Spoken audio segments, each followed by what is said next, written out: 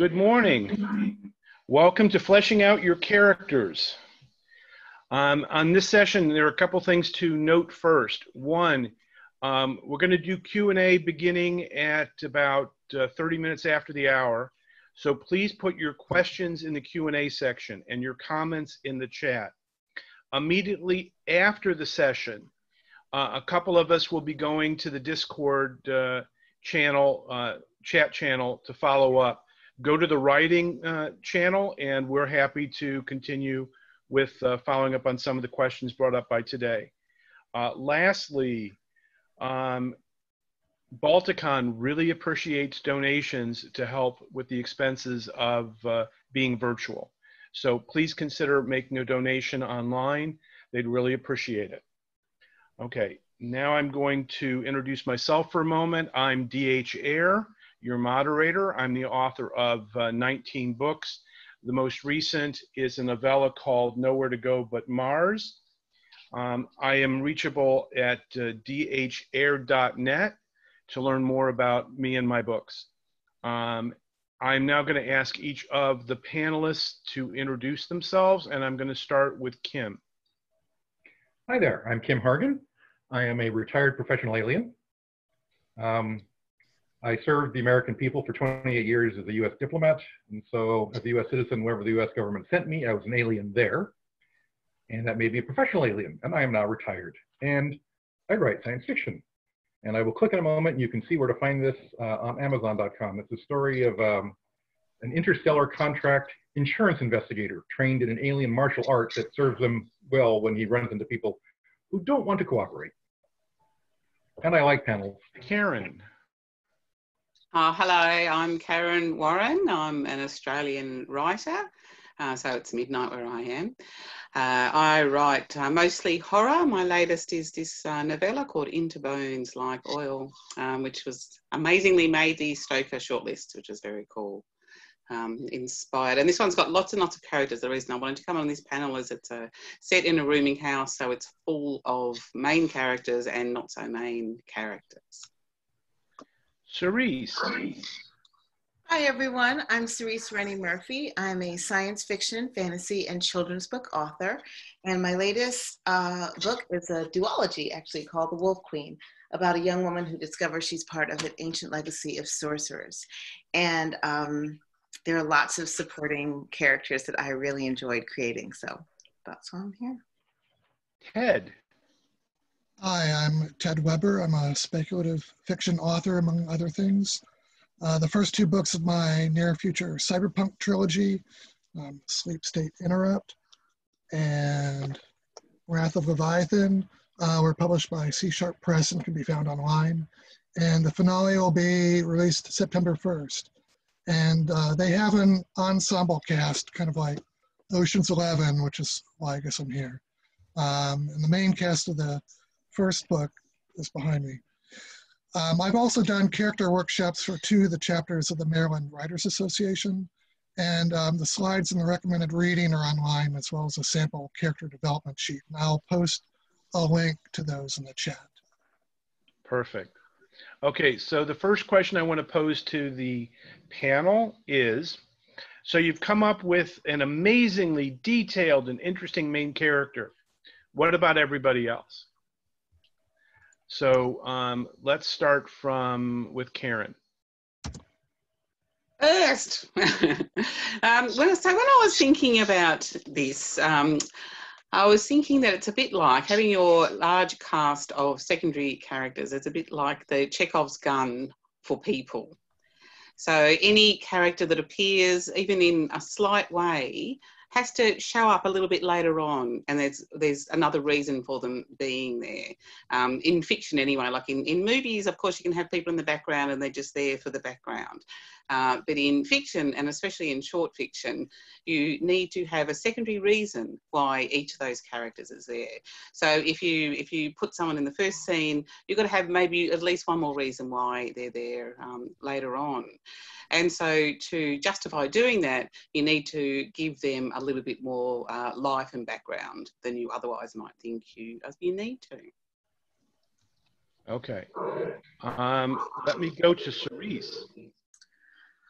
You know, I think about it like, what does the main character need to learn? Because just like in life, you learn things through interaction with others. So all of your supporting cast are there to essentially teach your main character what they need to learn to get to help complete their arc.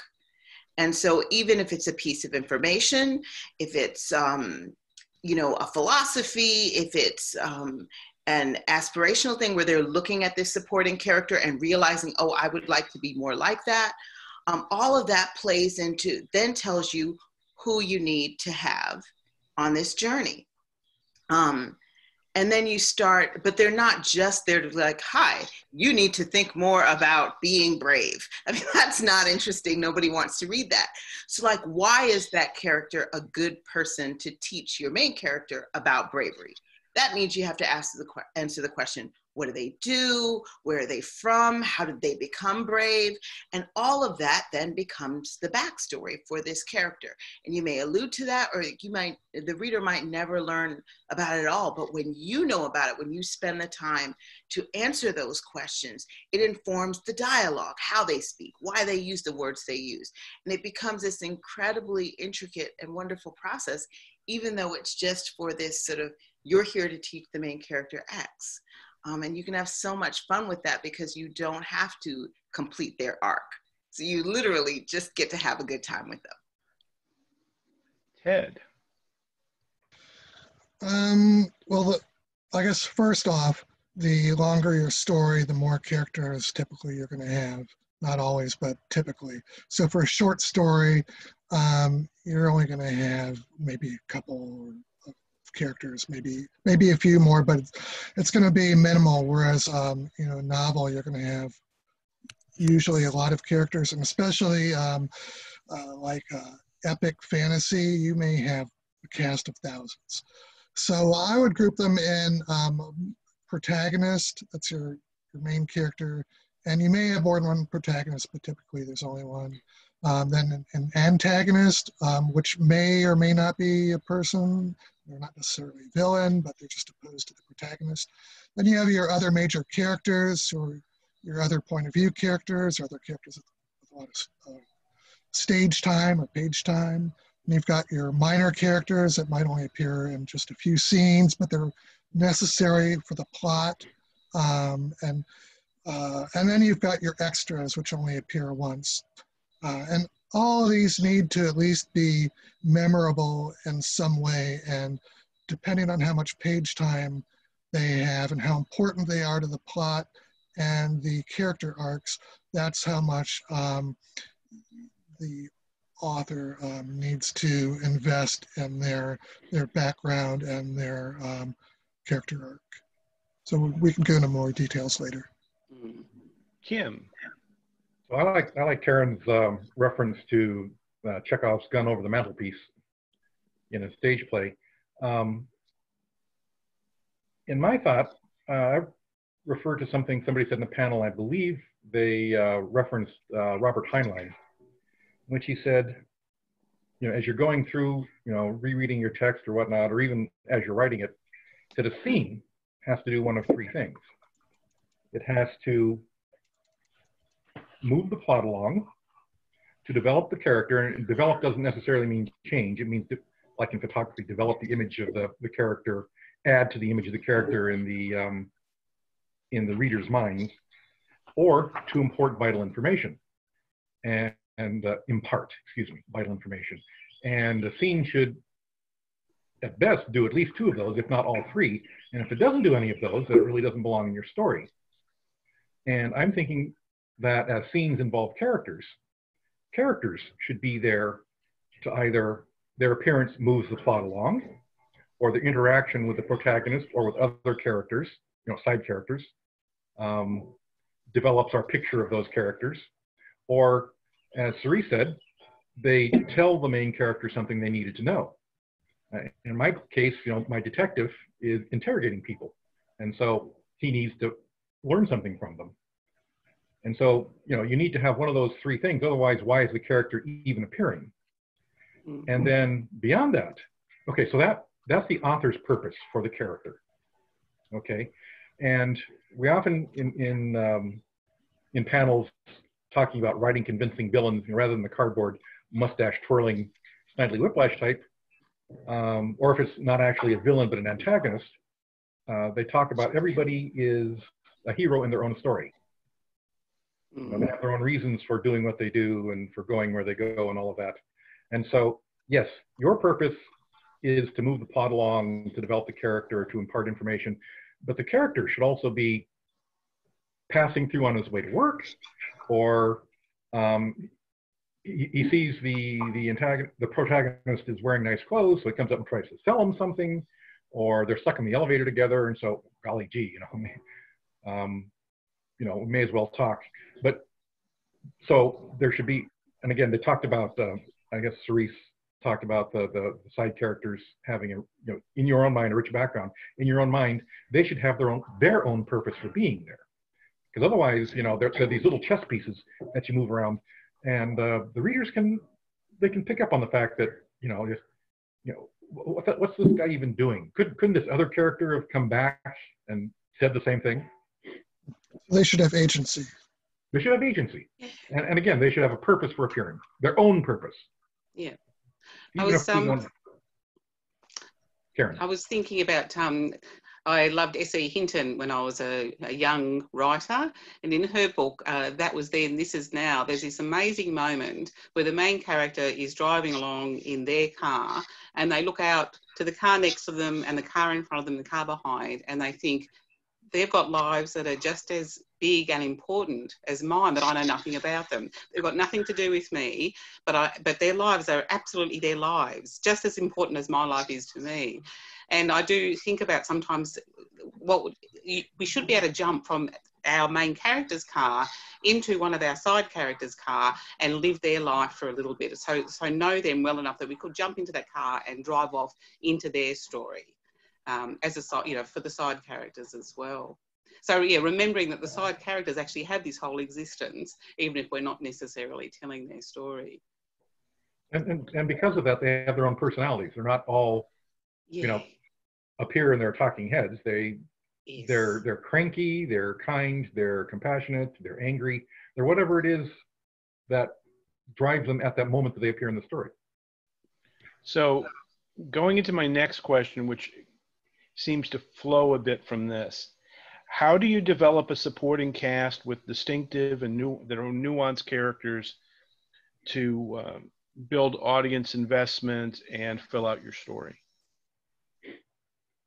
Is this directed to anyone, or should I just jump in? Feel free to jump in, Ted. Well, first of all your characters, whether they be protagonist, antagonist, major, minor, the bit characters you don't really need to worry about so much. They should seem real, like somebody that you know well, or as a reader you start to get to know. And they should be memorable. So some ways that you can make them memorable is to make them unpredictable, to surprise the reader with their actions. And my favorite is when I'm writing and the character surprises me with their actions. That's when I can tell they've taken on a life of their own. They should be passionate about something. They should care about something. They should have a goal. Even your non-protagonist character, they should all have goals, because they're all real people. Real people have have goals. To make them memorable, you can have them carry a wound from their past that affects them in the present. So something that happened in their past that has impacted the way they are today, maybe something bad, or something that they can't get rid of. It affects their psyche now. Characters that are resourceful or courageous, people will naturally root for. And then especially ones that fight for a just cause. So these are things that obviously apply to your protagonist, but there are ways that you can make any character memorable. Okay. Who else would like to pick up from there? Cerece, you're on mute. Thank you. If you remember that personality comes from experience, I mean, there are Right. things you're born with, you're a morning person or a night person. But other than that, your life shapes you. So when you think about, after you've decided why this character needs to be there for the story or the protagonist, the question is, what makes them the person that should deliver this story or tell this thing or do this thing that then drives the plot along? And the answer to that question gets to the personality.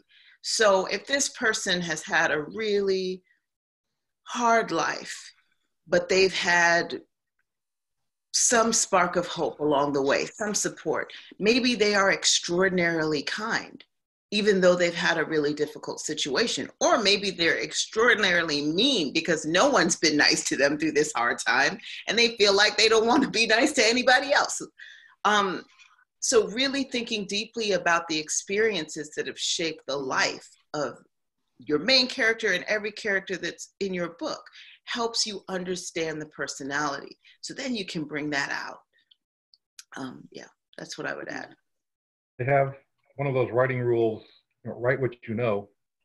And as a diplomat, I've encountered a number of languages, spoken them, and noticed how the native patterns that people have in their own languages then carry over into when they try to speak English. And in my novel, I've created a easy communication language. Some other alien race created it called interallspeak, and like Esperanto. And everybody speaks it. I render it as English, for the reader. But everybody is speaking interallspeak to each other. But some of them speak it perfectly fluently, but others speak it with strange accents or with strange grammatical patterns, that they can't handle all the complexity, or something carries over. And that tells you that they're an alien trying to speak this language, and it marks them as different from everybody else who speaks in their own ways. And, little things like that can pop up and say, okay, oh, I remember that guy. He was the one that spoke that funny way. A character trait that feeds into making somebody a memorable character. Linguistic. Yeah. Yeah, I just wanted to agree with what you've all said about using the background in the past, especially scars, Ted, as you say, physical scars, and tics like nail biting and that sort of thing can really help you just remember, that's the one that bites nails. I just read a book called The King's General by Daphne du Maurier, which is this really big, fat history book. It's an amazing story with hundreds and hundreds of characters. But I realised that one of her tricks was that she would describe the character. One character would, he's biting his nails as usual, and so you'll go, oh yeah, that's that guy. So those little things about reasons why. And quite often I think you read many books and films and things, there's someone who does bite their nails down to the quick, and you wonder why, what's in their past that's caused them to do so.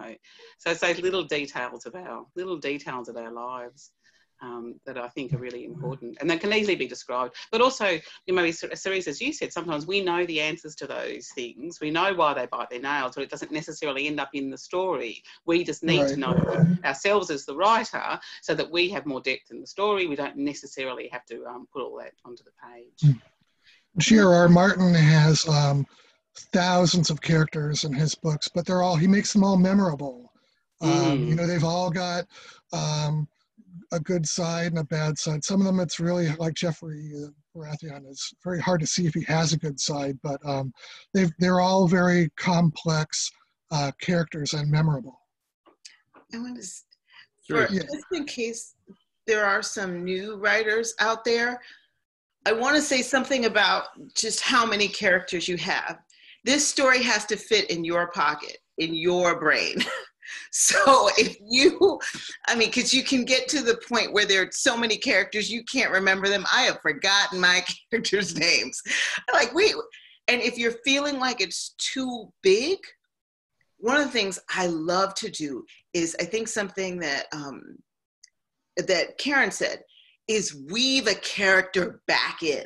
So if you need someone at your 3/4 through your story and something big is happening and you're thinking you've got to create yet another character, pause. Who have you already put in there? Who can show up and do this, for you? So the story becomes manageable for you. You cannot write a story that cannot fit in your brain. And that's not a bad thing. If that's a 2-person story, go ahead and do that. Don't write a story that then gets away from you, because you're not going to be able to guide your reader where you want them to go. And that is your job. That's important for the reader also. Don't overload the reader with tons of characters and character names all at one time, because it's too much to handle. Please 1 or 2 at a time. More than, if you if you have 20 characters in your first chapter, you're going to completely overwhelm the reader. Yeah. I just had a publisher say I had 11 men escaping from jail, and she said, no, that's too many, you can have 5. Yeah. So, and she was exactly right. So I had lots of fun merging all those bad guys together. Do you guys do that as well? You end up merging 2 characters, and you kind of realise that, actually those 2 could actually be that one person, and it works better. Have you guys done that as well? Yeah. We all have. Yeah. Particularly when editors say, there's too many people there in that room. Yes. If you had one less person, it would flow better. Can I just ask, I'm going to ask a question now. I've just been thinking about people in the room, and how do you keep track of them all, and do you have to keep track of them all? If you've got 10 people who've gone into a party, for example, do you have to all the time say where they all are, or can you lose track of people? That's a bit of a tricky one. That's what I'm sort of struggling with at the moment. It depends on who your point of view character is and what they're paying attention to. So that's how I do it. Yeah. Either close third or first person. I don't write omniscient typically. So it's who they're paying attention to, and they may see someone, in the background, maybe someone they're interested in romantically. They're probably paying a lot of attention to them, or whoever they're talking to and interacting with, they're going to pay attention to, and other characters that drift off, they're just going to kind of forget about. Before I call on you, Cerece, I want to get Kim in there. Just as Ted was saying, I've been to 28 years of diplomat, any number of receptions, and some of the receptions were, 50 to 100 people, and you talk to the people you talk to, you look around to see who you know, and everybody else who you don't know, they're essentially wallpaper. But they're there to tell you how grandiose or whatever it is, but you don't keep track of them, right. Because you're not interested in them. That's the thing. You keep track of the people you're interested in. Cerece. If they have a name, then I just have to say, so-and-so was in the corner drunk all night. If I don't want to talk about them. If they don't, but the easiest way to get 20 people into a room and not have to comment is don't give them a name. Then it's that group over there. Yeah. Guard number 1, guard number 2. Yeah. Okay, the next question for the panel. How do you create sidekicks and antagonists?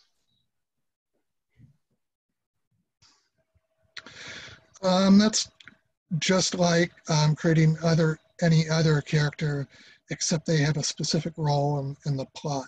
So the purpose of the antagonist is to oppose the goals of the protagonist, so they have a sort of specific role. And then sidekicks, their role is to help the protagonist.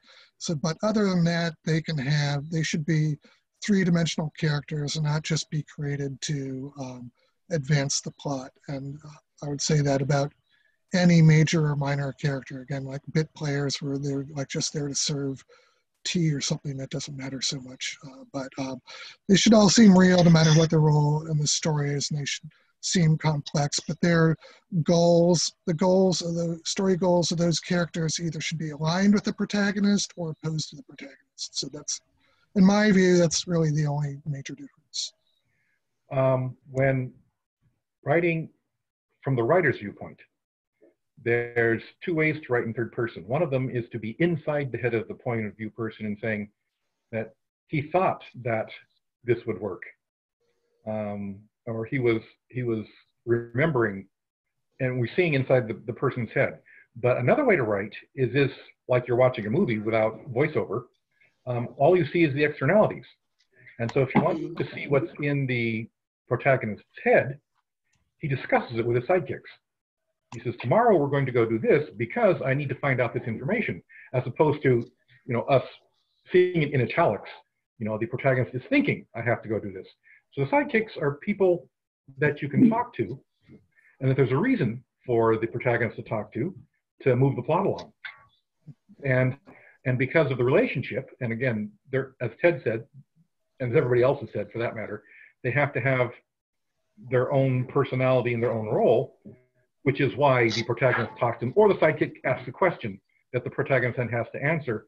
So again, you don't have, you're in that regard, you are showing the reader rather than telling him that information, because you have that relationship going on. I will quite often have some problems that it seems like there's no possible way the protagonist can solve it.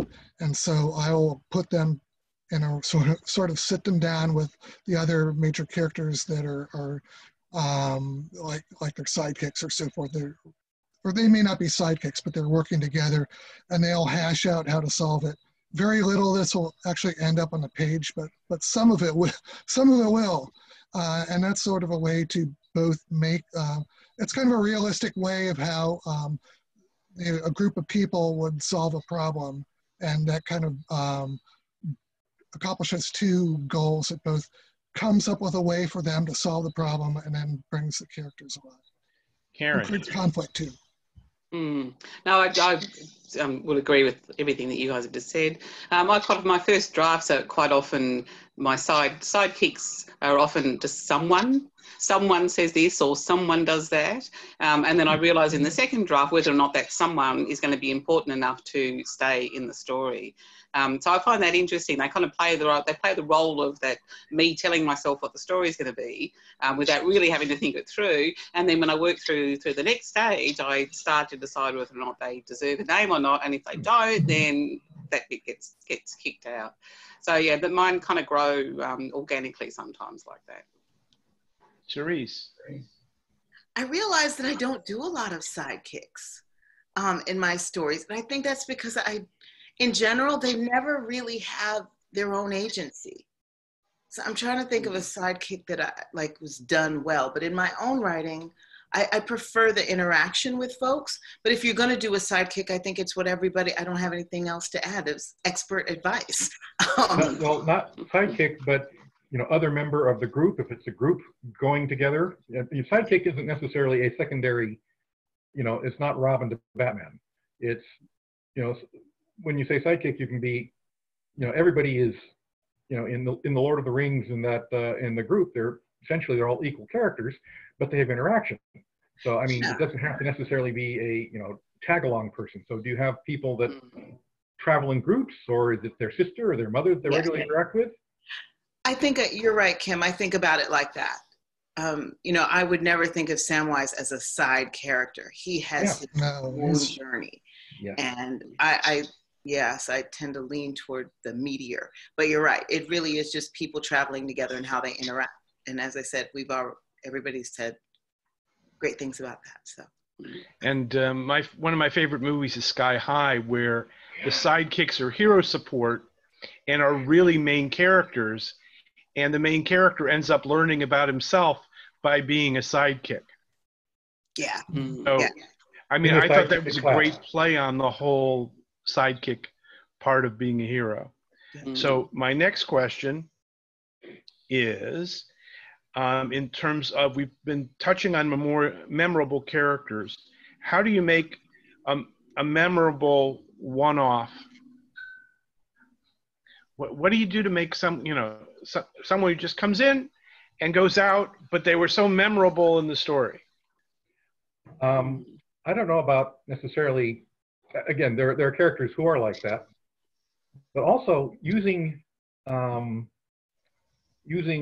appearance, even one paragraph characters to build the scenery. I've been thinking about this, and I think, you say Marlebert walks into the market and it's thriving, hustling, bustling, and all sort of stuff. and that's telling. So Marlbert walks into, a couple of paces into the market, and he's jostled on one side by a woman carrying a large basket of fruit. And a moment later, he's shoved roughly to one side by a fellow who goes by him in the livery of the Duke's messenger service, covered in dust. And what we've done, for example, the woman with a basket of fruit, is she carrying a basket of apples? Then you're in a sort of a Northern Europe environment. Is it a basket of oranges, lemons, or grapes? Then maybe your environment is Mediterranean. If she's carrying a basket of bananas or plantains, you've set the environment of the market as something tropical. And the fact that a ducal messenger has gone by tells us that the governmental structure includes a duke and maybe a king above that. And it might even be foreshadowing the fact that Marlbert is looking for a job as a guard, and the messenger is bringing a message of urgency that means the duke is going to be hiring a lot of guards all of a sudden. And so you do a bit of, and so even though they're part of the picture showing, Marlbert's being pushed back and forth, trying to make his way through the crowd, it shows you the density of the crowd. I mean, the persons weren't able to get around him.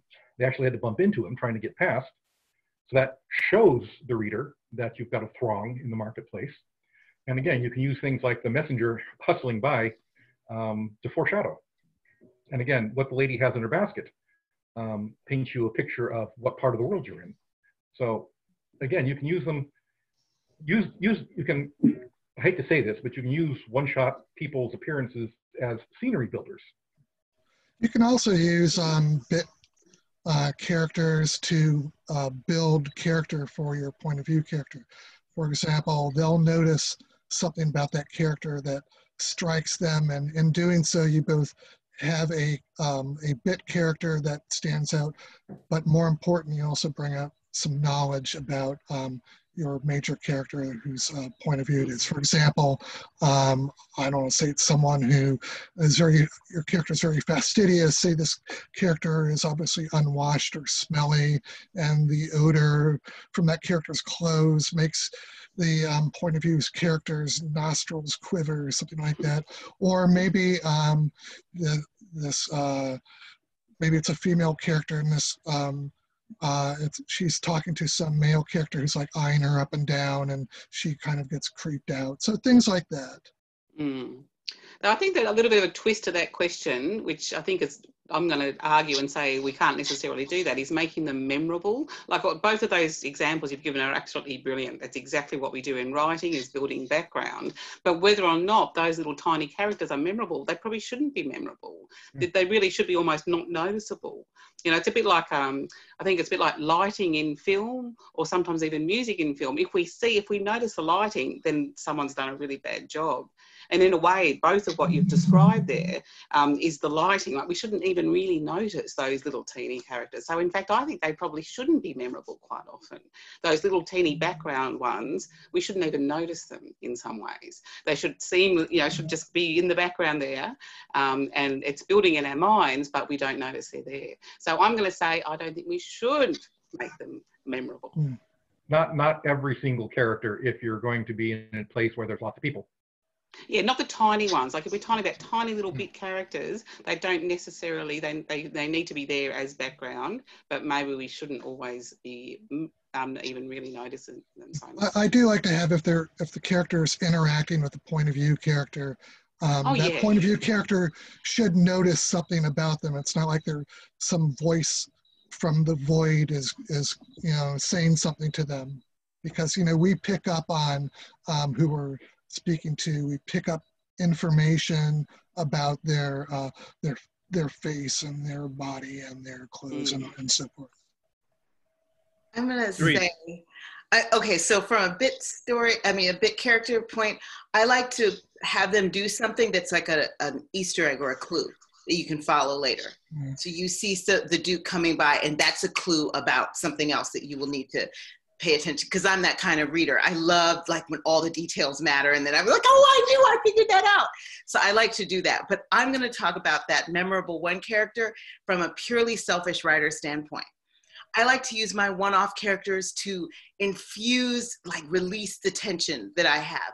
So if it's been serious and horrible, my one-off character is going to be totally crazy and humorous.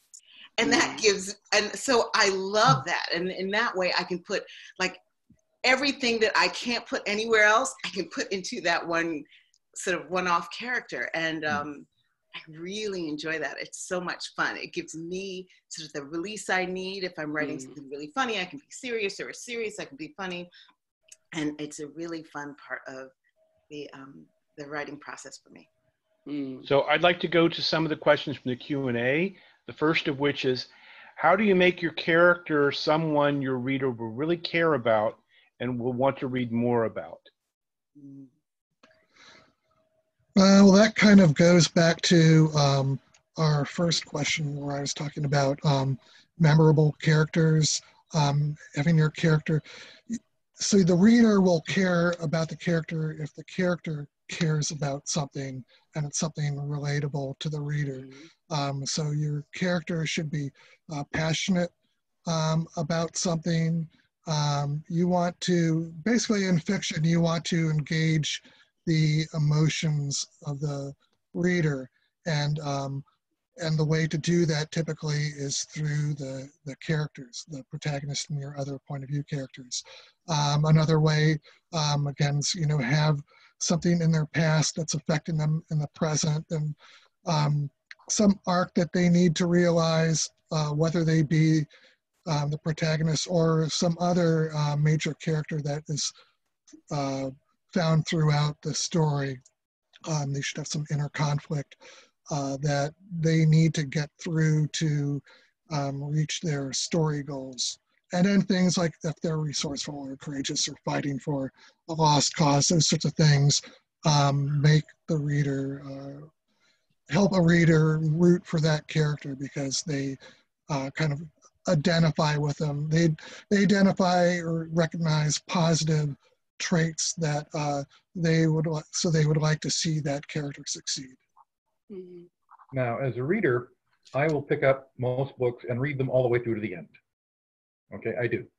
But there was one particular book that I couldn't get more than about a third of the way through, even forcing myself, and it was the first of an entire series, and I never read any of the rest of them, never touched any of the rest of them, and I'm not going to name it.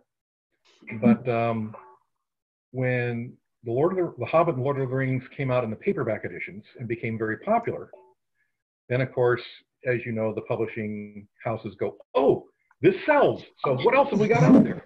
And immediately began pumping out a lot of imitations or derivatives and whatnot. And in this one, we have the questing group, and the Gandalf figure is supercilious and arrogant, and he's impatient with the ignorance of the other people and puts them down. The Frodo type protege character is whiny and needy, and none of the rest of the group, as they pick them up, are people that I liked at all. Yeah, they should be likable in some way. In some way, nobody likes a whiny character. Maybe by the end of the story, and maybe by the end of the arc, and the problem was the book was, you know, the paperback was that thick. Maybe by the end of the arc, we would have seen development. But I didn't see that in the beginning. There wasn't anything for me to pick up on these people, and I finally said, you know what, there are better things for me to read. And so that's the flip side of what Ted was saying, okay? And that, you know, there's got to be some way, you know, would I be this Gandalf, this leader character? No. Would I be this follower character? No. Would I be this side character this group? No. I can't imagine myself being part of that group. There you go. I can't imagine putting myself into a relationship with any of these people, and particularly not in this toxic group they're in. So there's got to be something that's non-toxic for the people to connect to, the reader. Yeah, real characters should have will have some negative and some positive traits. Oh, yeah. It's important when you introduce the characters, or like in the first, I don't know, first scene or two, have something good about them. Even if it's a small glimmer, don't have them completely repugnant and repellent. Obnoxious. Yes, even your antagonist should have something good about them, or something, Kaaron, something not repellent. You've had your hand up. Oh, yeah, I'm just sorry. going to say at a kind of a very base level, one of my tricks is to engage the senses. So make people feel the same things that character might feel, even if it's by describing the smell of something rotting, like rotting meat when you open up the fridge, or the taste of a fresh apple, or the smell of rain on the footpath. Things like that the reader can relate to themselves and therefore feel a connection to the character. You know, when someone's telling you a story and they say, oh, and I saw this dog and he'd been out in the rain and oh God, he stank or whatever. And you go, oh yeah, I know what that's like. And you feel an instant rapport and a connection with that person who's telling the story. Cerece. I'm going to add, I agree with everything everyone said. I also wanted to add, it's not, because I remember reading a fantastic story and I did not like the main character at all. But I love the world that they were in. So even if you're writing an unlikable character, there's got to be something interesting about the situation they're in. So if you're writing a character that's awful, give the reader a hint fairly early on that someone is going to kill them. And you're going to be happy about that. When I think about when Joffrey died, I mean, literally, it was just like, I mean, I celebrated that day. Yes, it was so, I mean, I was, sorry, spoiler. Yeah, I'm sorry. But yeah. Now it's not a spoiler. But I wanted to say some other things. If you're still, they talk about that first page. You've got to grab your reader with that first page. And sometimes it's hard to get, most times, it's hard to get all the character on that first page. So here are a couple of things that you might think about. Curiosity. In how you start the story, how you introduce the characters, are you creating a situation that might make the reader ask a question that they then want the answer to? And that's how you keep going until you find out that their mom died and they care and all that. Just think about how you can make that first situation, how you can create tension that creates curiosity. We already talked about emotion, getting them to feel not necessarily like a tragic emotion, but like Kaaron was saying, that you're highlighting an experience that they can relate to very early on. And then start conflict or action at the beginning. You open the book with, I keep talking about people dying, so I guess that says something about me. But, is your first scene like a murder scene where it's like, oh my gosh, I just opened up and this crazy thing happened. That's another way to get your reader going. And then finally, the fascinating situation. Is it a world where where it's just completely unique and different, and you're highlighting something about the world that will grab that reader and then bring them onto the journey that you want? So those are just some things to think about. Cerece brings up a good point about dribbling in important and relevant backstory of the characters and like revelations into the characters, why they are the way they are, and why it's such a problem that they might need to overcome.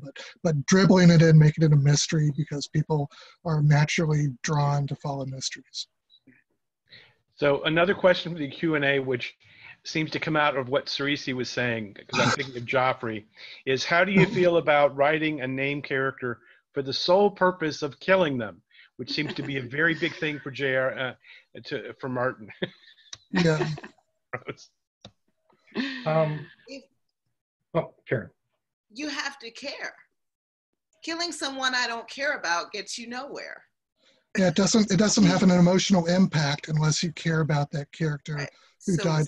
Unless it's some character who's so repugnant, like Cerece said about Joffrey Baratheon, where you want them and you can't wait for them to be killed. But I knew why I wanted him to be killed. Even then, I cared. Yeah, my sister wrote me an angry email reading through my novel going, "You killed off my hairy wolfman." He was an alien of a furry sort who was a poet as well. He was a sidekick to the hero, and they got into a fight. And in that case, killing him off, and his buddy, they're both very sympathetic characters, supportive of the hero. But when you look at comic book franchises, you look at the Avengers or the Fantastic Four, there's never something so catastrophic that it becomes the Fantastic Three or the Fantastic Two after that. I mean, everybody, all of the protagonists, all of them survive all of the time. And if I kill off you know, and I kill off bad guys too. You know, this is a fairly lawless world that our hero has fallen into. Lots of organized crime. But if I kill off a sympathetic character, it's because I want to show that this situation was life or death. That it's not something that the hero, you know, he was Superman. He waltzed in, waltzed out, you know, bullets bounced off and whatnot. Now, if somebody gets killed, that means the hero could have been killed too. And it really was a serious situation. And, you know, it makes it, I think, more real for the readers if somebody is killed or injured, as opposed to waltzing invulnerably through all situations. That's unrealistic. That's what's so brilliant about that's what's so brilliant about Game of Thrones is that obviously Ned Stark is the hero of the series at first, and then spoiler, he dies, and it's because of mistakes that he made relevant to the dangerous, awful, scheming world that he's in, that he is, you know, too good for, basically. And that's a point that Martin is making about this world, is that nobody's safe because people are just so wretched. I mean, they're so power hungry that these sorts of things happen, and that's what happened in the medieval world. You know, it's very dangerous. Yeah, you don't want your protagonist to always be safe. You want to be able to show the audience that, golly, he really was in danger.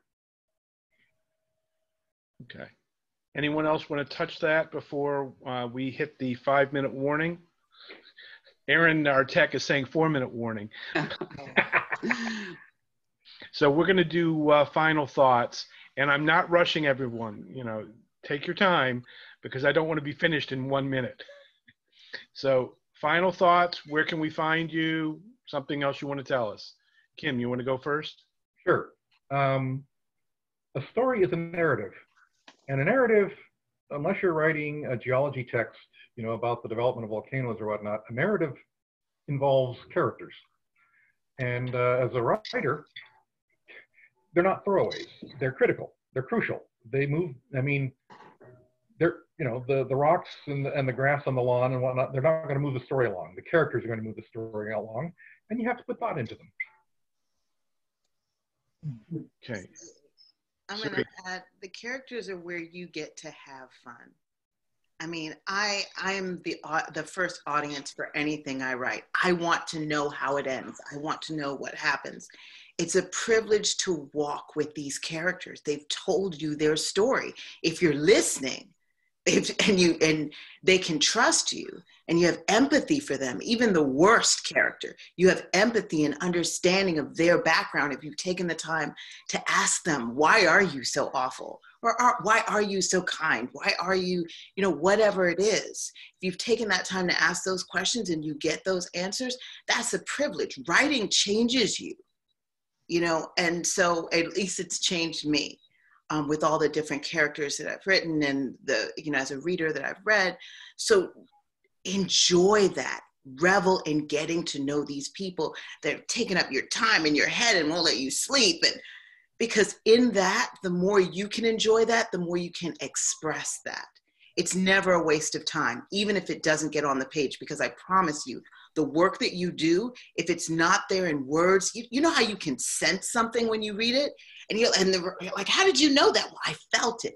All of that comes in because you as a writer took that time with your characters. So have fun with them and get to know them. I find that Kim, we're in final thoughts. I've got to give everyone else final thoughts. Karen. All right. I just want a short one. Go ahead. Okay. Karen first. Here you go. Me first? Okay, sorry. Yeah. I don't know. It's hard to add on top of what we're saying. I really love Cerece talking about how much fun it is. And I write mostly horror, so I am not writing likable characters most of the time. But they do have to be completely intriguing and you absolutely want to know what happens to them or what they're going to do next. And I have to decide whether or not I'm going to name victims or not, because naming a victim changes the absolute nature of the story. It changes it from being anonymous, those victims being anonymous and unimportant, and my murderer is the most important thing, to those victims actually being far more important. So I love that opportunity to tell the little stories of people who would otherwise be forgotten, I guess, is one of the reasons why I'm a writer. I was talking to somebody today about sitting around having a cup of coffee, and she said, we've got a terrible domestic violence problem in Australia, as many people do around the world, and we were just talking about how awful it is. And she said to me, oh, there's a horror story for it, you should write a story about that. And I'm, oh my God, woman, you know, since I was 14 years old, I've been writing stories about that, and you've bought books of mine that are about that. And that was infuriating. So I love the chance to be able to tell those stories, try and understand and tell the stories of people who don't otherwise have a voice. So I guess in the 10 seconds I have left, characters are the story. The plot and the world building is an important part of the story, but the characters are how the reader makes an emotional connection to the story. It's to the characters. So make sure that if you're a writer, make sure that your characters are real, they're engaging, and that they have emotional resonance and that they have agency. Again, my name's Ted Weber. First two books, my near future cyberpunk trilogies, Sleep State Interrupt and Wrath of Leviathan are out. The finale will come out September 1st. You can find me at tcweber.com, and I will post a link in the website to the character sheets and information on developing characters that I was talking about at the beginning of this panel. And I'm D.H. Aire, and just want to share that when your character does something you don't expect, you've done them right. Yep. You can find me on dhaire.net. Some of us will be on Discord to follow up on this panel. Thank you all. Thank you all. Thank you. It was fun. That was fun. Great. That was a nice panel. That was great. I love what you guys had to say. Yeah, you guys too. It was awesome. It's really good. It's Very great to see. inspiring. Actually,